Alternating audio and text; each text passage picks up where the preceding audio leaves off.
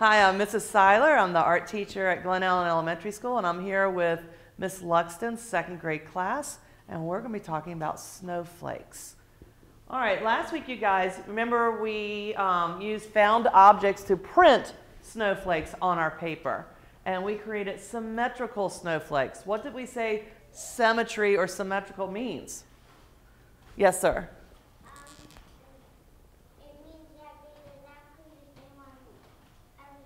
Exactly. It's the same, isn't it? So when we slice this snowflake in half, it's the same on each side, just like when we did our butterflies. Well, this week we're going to use objects again, but this time we're going to be making a movie with an iPad to build our snowflakes. Do you remember what Wilson Bentley was known for? Yes, ma'am. I love the way you said that. Yeah, he took close-up pictures of snowflakes. He used that microscope. He figured out, he was nicknamed the Snowflake Man, and he figured out a way to photograph snowflakes so we could study them. So he was an artist as well as a scientist. How is a snowflake created?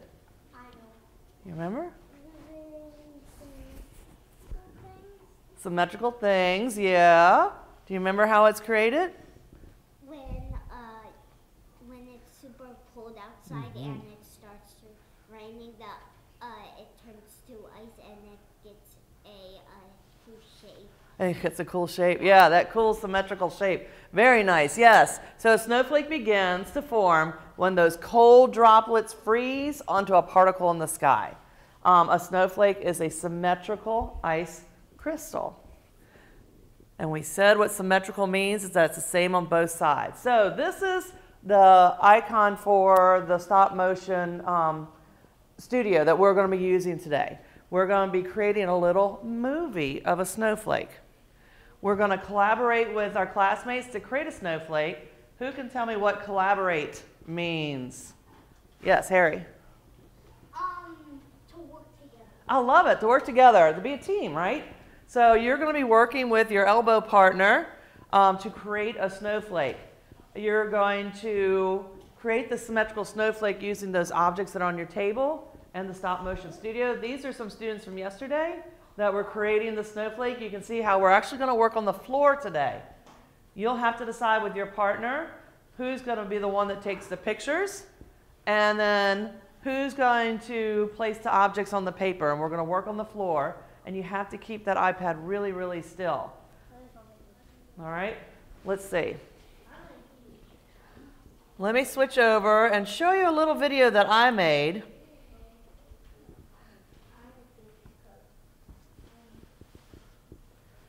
I'm going to open up my iPad, and you guys know how to do this. Find the stop motion icon, and it's hard to see. And when you guys start today, you're going to hit this plus to start a new video, but I'm going to click on the movie that I made. Oopsie. Oopsie. Oopsie. All right, let's watch. I'm going to hit play right here. One object at a time. See how it's growing, growing. The more objects you add, the more pictures you take, the longer your movie will be. All right, so you ready to try to start making one? I'm going to demonstrate how to use the iPad in Brian's seat. I'm going to work with Brian. So we'll table 5 and 6, come on over where you can see, and table 7, come on over where you can see. Yep, I'm going to be working right on this floor. Like I said, we're going to be working on the floor today. One person is going to be in charge of the iPad. And you have to keep the iPad really still. And I put a little shape here that you can place the iPad on so it just stays right on the table. So I have to slide this over until I can see the whole square. And once I do that, we are not going to move that square and we're not going to move the iPad. Now, Brian, we're going to start with that first little particle that falls from the sky. Would you place something right in the middle of that black paper? Pick an object. Yeah, that's a good one to start with. Place it right in the middle. All right, and then get your hand out of the way, and I'm going to press the red button. Click. Now, pick another object. Help them, Daniel. You pick something. There you go. Place that on the paper. And I will take, you gotta be real careful not to move anything on the paper. Another picture. You're gonna keep doing this. The movie that I made had 80 pictures. And like I said, the more pictures you take, the longer your movie will be. You guys wanna try to get started? All right, go back to your table, find your partner, decide who's gonna be the photographer, who's gonna place objects. All right, Brian's ready. Y'all place the first center piece. Let's see what happened.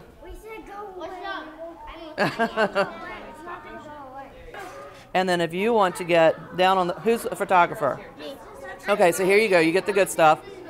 And you have to communicate. So go ahead and place your first. You can sit on the ground. You're going to be down there for a while.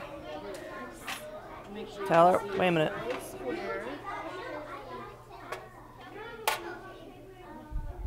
Oh, gotta turn it this way. There it is. All right, take your first picture. All right, and keep going. Add another object. Remember, Wilson Bentley studied snowflakes, so we know that no two snowflakes are alike. Ooh, I like that. Just one at a time. One. Pull yours off. Take yours off. All right, take a picture. That's only. All right, now Harper. 4 sides. So you I know, it's hard to make it stick. Daniel, show you how you made it.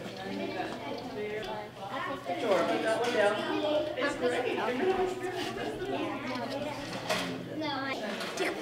Wait, Daniel, okay? Now take a picture. There you go. Now you're ready. Be careful not to step on the paper and move it. You want to hold it really still. Oh, I like that.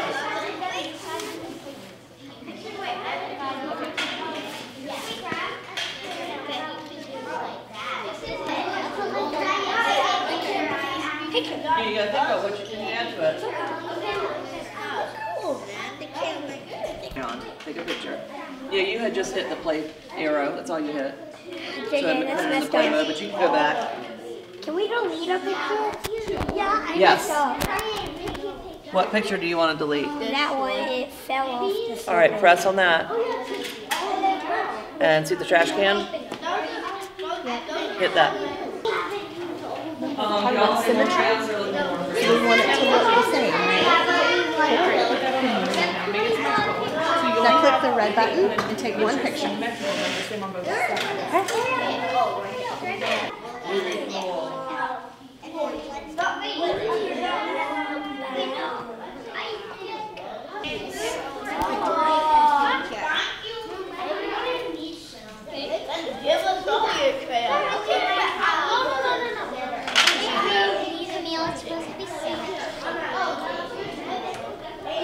Oh, what's going to happen to your snowflakes?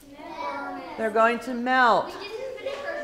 So now you are going to remove one object, take a picture. Remove an object, take a picture. Maybe we should not get melt. Okay, I'm the only basically the only. 36 still going. Starting to not look like a snowflake. How do we? How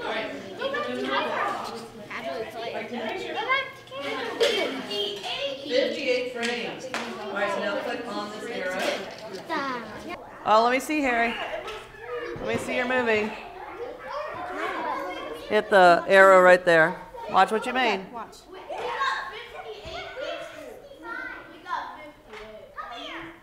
That's awesome. Oh, the sun's coming out. Melting. That's awesome. How many frames did you get? 65. 65. That's a nice long one. Second graders, please get back to your seats. We want to share some of these. Pick your papers off the floor. Sienna and Grace's movie, they ended up with 46 frames. Let's watch their snowflakes. 46 frames.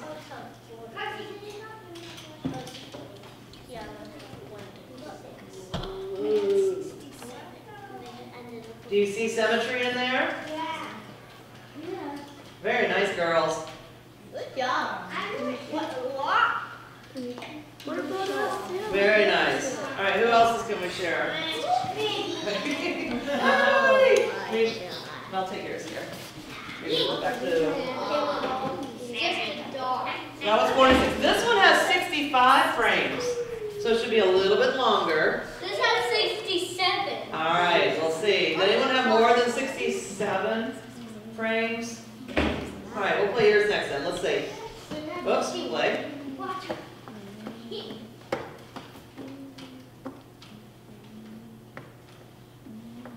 And it's melting.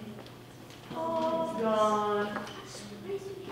That's a good one. That's a good one. Nice job. All right, let's see. Started off with that one particle and began growing.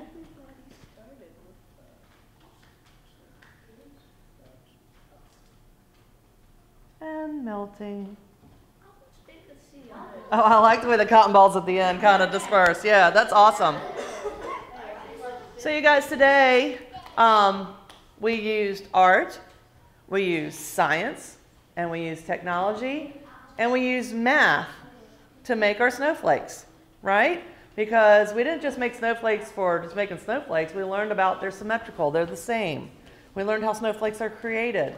And we used our technology with our iPads.